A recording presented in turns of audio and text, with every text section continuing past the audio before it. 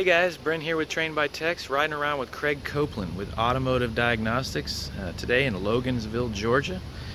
So we have got our first call this morning. This shop has a 2007 Dodge Ram 3500 with a 6.7 Cummins diesel, crank but no start. And they said that their snap-on couldn't communicate with the vehicle, so we've got called out to see if we can't get this resolved for them. So let's see what we can find out. Alright, so Automotive Diagnostics doesn't play around, and so we're working on a Dodge. You know, they have the factory scan tool. That's just the way they operate. So we've got the YTech 2. We broke it out, and the vehicle wouldn't auto ID. You know, we couldn't auto ID. It wouldn't pull the VIN. So we physically entered, manually entered the VIN, and at that point we could enter that network topology, that main screen that you get with YTech, and you could see some stuff going on. Let me show you what we found. So here you are, the typical network topology, and we're dealing with what we kind of thought we would have as a network communication issues. And if you're familiar with YTech, anytime you have a module that's not communicating, the icon representing the module is red. And as you can see here, we have a couple yellow DT modules which indicate that they have fault codes in them, the TIPM and the ABS. And the PCM and the TCM have lightning bolts, which represents that there's a software update for it. Well, we did find out from the shop that this has as a lot of diesels do, it has a tune, so we can't really, we don't really want to update the PCM because that could erase the tune, and then we're kind of back at square one because some of the stuff they may have deleted off the vehicle may not run right after that. So we're going to do our best not to go that direction, not that we necessarily need to anyways at this point, but anyways, what we found interesting, let's go into DTCs. You can see here we have, ABS module is flagging a DTC for original VIN mismatch or missing, and then a vehicle configuration mismatch, which, those are obviously most likely related. Then you have ABS having a loss of communication with ECM, PCM, and ABS loss of communication with TIPM. And then you have the TIPM, which is a loss of communication with ECM, PCM. But as you go back to this topology, like we said, you typically have no communication. You have they're red, indicating that they're not communicating. So when we go into PCM, and let's look at data, for example, and you can see that all the values here, up and down here, all these values are blank. Let's go back into TCM now. But as you can see, we have values here.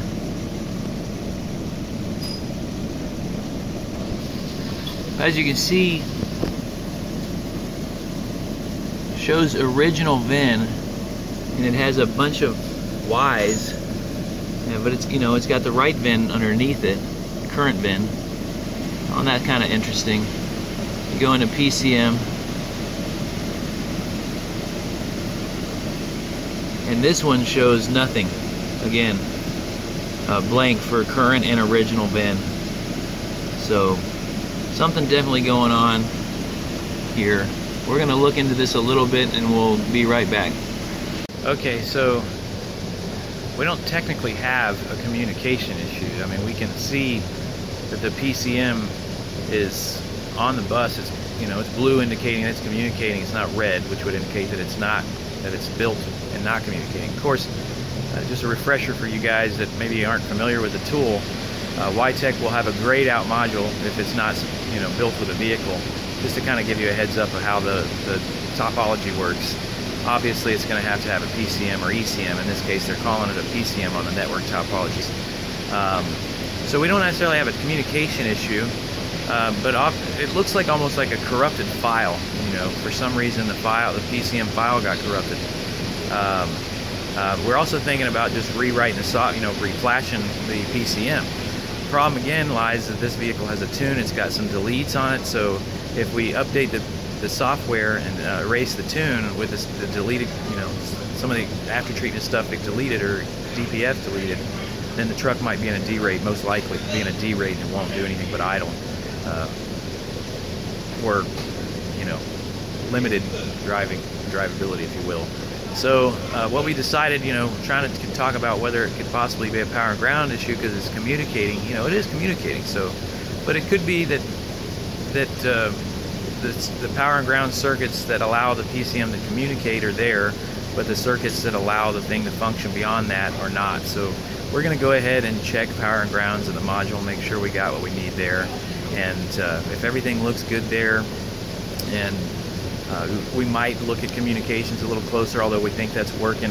Everything looks good there, then we might have to have a conversation with the client, let them know that we're going to have to erase their tune just to see if we can restore, at least partial functionality here. So let's see what we can find out, and we'll be right back.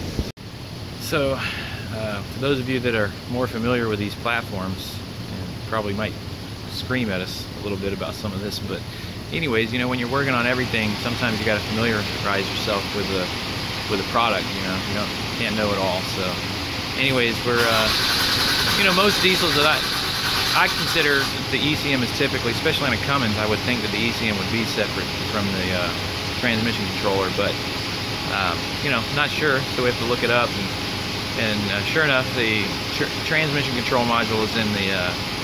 They're using a next generation controller, but they're only using 2 of the 4 connectors for transmission control, and the ECM is separate. So of course we're going to focus our effort on the ECM at this point. But yeah, let's go back to square one and give it a shot. I think we also used a generic scan tool to make sure we didn't see anything different on going into the global or generic side. So anyways, we told you we were going to look at enhanced or the global side of the scan tool and see what we found, and very similar. We have probably a little bit more information. We have like battery voltage seems to be responding. That's pretty much it. I think there was a coolant temp that was wrong, showing 3 degrees. So 0 RPM when cranking it.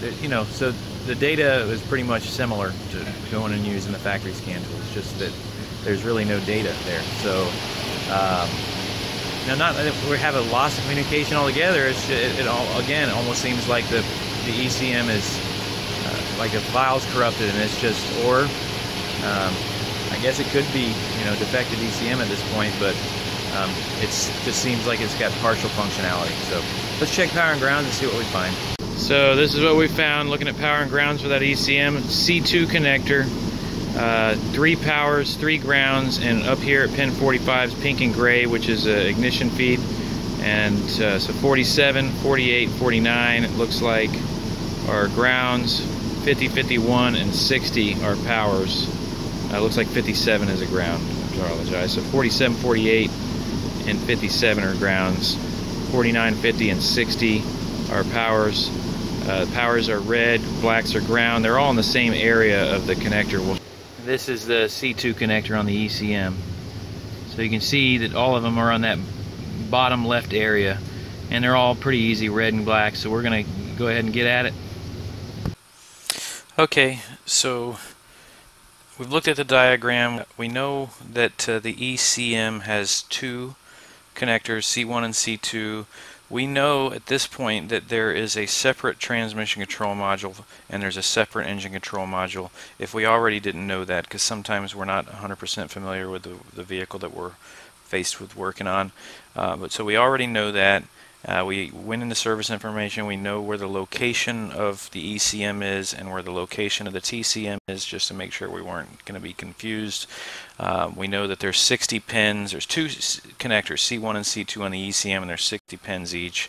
Again, we know where the location is. This is a TCM, which is on the firewall. We're obviously not going to be worried or concerned with that at this point. Again, another shot of it, so just be aware that these Dodge Ram diesels have separate ECMs and TCMs typically. For those of you gasoline guys, this looks like a next generation controller. Chrysler uses, typically they would call it a PCM because it would have the engine controls and transmission controls housed within the same box. But being this is a diesel, the Cummins typically has a separate, or every one that I've worked on has a separate ECM. So here is a view of the ECM connector zoomed in. They're zoomed out a bit. This is just showing that we're on the driver's side under the hood looking down. This is the steering shaft. This is the front of the brake master cylinder. So mounted on the driver's side of the engine block area is the ECM. Again, this is one of the connectors. It's down toward the front of the block, but down a little bit in the engine bay. You can see here we're showing the connector that we're actually concerned with checking power and grounds on, because again, we've looked at the wiring diagram and we know which connector and what pins in that connector we need to work on to check power and grounds. This is that connector from the viewed from the driver's side front wheel well area. There's just a slightly better shot of it, I guess, and then there's zoomed in. So we've talked about checking power and grounds before. In this case, we're going to check not only power and grounds, we're going to check ignition feeds, 5-volt references, and communication wires. And we did so, and we'll show you the video of at least the communication side, but we checked the communication at the ECM and compared it to what we were seeing at the DLC to make sure it was good. And again, we'll show you that video in just a moment. But here it's just showing you our connections at the C2 connector, the ECM, checking power, ignition, and grounds. And again, we won't spend a lot of time going over voltage drop testing or load testing power and grounds. I believe we've done that before, and if not, then we'll be sure to do so. You just want to make sure you load test it. Whatever your method is, make sure you're putting a load on that circuit, and you can check that circuit's ability to actually carry current or carry a load. Don't just use a test light. That's not really enough of a load, guys, for this type of stuff. Especially if you look at the thickness or the gauge of these wires. That's a pretty good indicator of what kind of current these circuits should take, and a test light's not going to be enough. I can't remember exactly how much of a current those things draw, but it's not enough. Voltmeters, just don't do it. When you can use a voltmeter or a scope to do load testing on a circuit that's working and under its normal environment. But with PCMs, what I'd recommend, there's different scenarios out there, but typically if you've got a hard fault that's not intermittent, I'd recommend load testing them with at least like a 9004, 9005 halogen bulb. There's a lot of cool tricks out there, guys. I don't need to bore you with the details of them, but you would put however you're going to check it, and I would recommend an ECM like this use piercing the wires, because back probing can cause problems when you have this many wires in one area. You may not know what circuit you're actually touching. You maybe assume you're in the right one and you're not in the right one, or you might actually, that back probe pin might go sideways within that connector and maybe short two circuits out together that are not necessarily good, and we're not looking to let the smoke out of this machine yet. So I recommend piercing them. Just make sure you seal the holes and that you don't destroy the wire, just barely puncture the insulation, and then go one step further. When you're done, when you're satisfied with checking the power and grounds, piercing them, remove that connector and do what we call a pin drag test. Just check the terminal's ability, terminal tension or terminal's ability to properly have a good connection on that circuit. So, but whatever way you go, we again recommend piercing like we have here. We showing you this one is a ground circuit. You would have a lead going from that probe, and then you would have that lead, on the ground side you would have the lead going to the battery positive, but you would have some kind of load device in series in that circuit, like a 9004, 005 bulb or whatever it is that you use. And if you're checking a power side, of course, the other end of that lead is going to be at the negative side, and you're going to have that load device in series in that circuit while you're checking the power to that that ECM in our case. So that's just wanted to kind of go over that portion with you. Again, if you have any questions, hopefully we have a video that kind of goes into more detail of load testing, but if not, we'll be sure to put one together. I apologize. So what we're doing here is just showing you that we did look up the CAN communication circuit, and so we scoped that and compared that to the DLC, which again we'll show you that video in just a moment. So we got our trusty U-scope here from AES Wave, and we're checking just for kicks and laughs while we're in there. We're going to check make sure the CAN looks good, CAN high and low at this ECM C2 connector. This is CAN high. it looks pretty good. 2.5 to 3.5 roughly. And here's can low. So can high was C2 pin terminal 1, white with a green tracer. This is can low, which is C2 terminal 21, white with a blue tracer. Let's see, this is can low, say 2.5 to 1.5. Looks pretty good. Okay, so we've checked power and ground, we've checked communication, and everything looks good.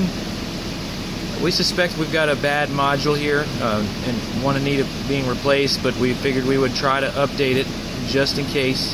That's what we're doing now. So we'll cross our fingers for these guys and load some software and see what happens. Alright, so now we're in the details. We have original VIN and current VIN. Okay, as you can see, key on, engine off. The values are there, and they seem relevant. So in the DTCs we have heater circuit faults, but as you recall, this thing had a tune and it has some exhaust some exhaust work done. So that's probably part of that. Let's see if this thing fires up.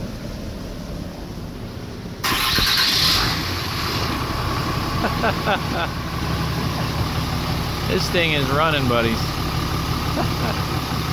Well, if you haven't noticed the change of scenery, it's because I managed to lose or delete the conclusion video I did. So here we are in conclusion.